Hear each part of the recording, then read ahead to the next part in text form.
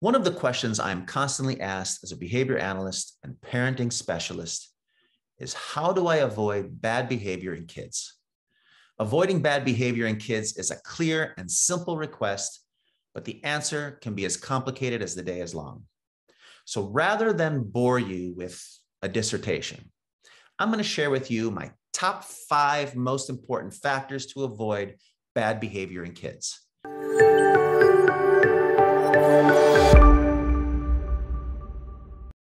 Hi, I'm Robert Schramm, a behavior analyst, education specialist, author, and dad, and I'm also the developer of the 7 Steps to Instructional Motivation. Each week, I provide with you helpful information based on the Just 7 Steps approach. So if you haven't already subscribed to my YouTube channel, take just a second and do it right now. You'll be super glad that you did. Your kids are bound to make mistakes. This is just part of growing up. But there's a big difference between making a mistake and choosing to use what a parent might consider bad behavior.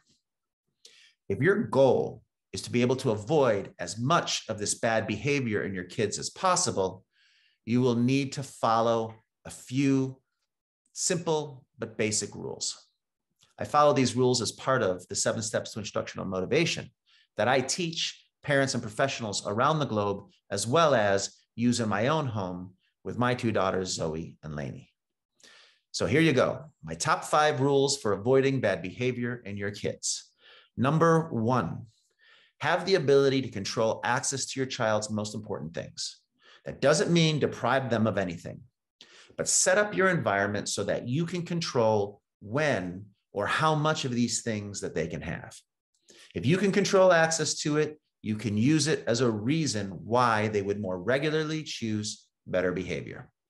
It won't stop honest mistakes, but it puts you in the position you need to be in to be able to affect their choice of using bad behavior. Number 2, prove to your kids that you are more fun and offer more value than you do work. Try not to let yourself be seen as a punisher or someone who only takes things away and takes their good behavior for granted. Work 3 positive comments into any conversation where you're going to have to correct or critique them.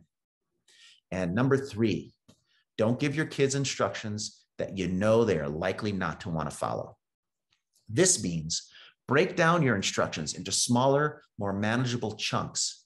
And whenever possible, wait for moments of motivation where your child wants something from you before you give them your instruction. This will make sure they have the highest amount of motivation before you ask something of them.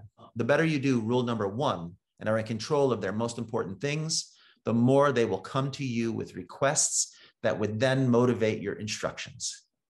Number 4, give lots of attention to the positive behavior you see. Show them that you are more interested in and more affected emotionally by their positive behavior choices than their bad ones. The more attention and access to their favorite things you can give them after good choices, and the less likely you are to give them attention for negative behavior, the more they will want to use those positive choices for you and for themselves. And number 5, the final short helpful rule for getting your kids to stop using bad behavior is, don't offer too much additional reinforcement for the bad behavior when you see it. Correct bad behavior as you need to, but don't get emotional and angry.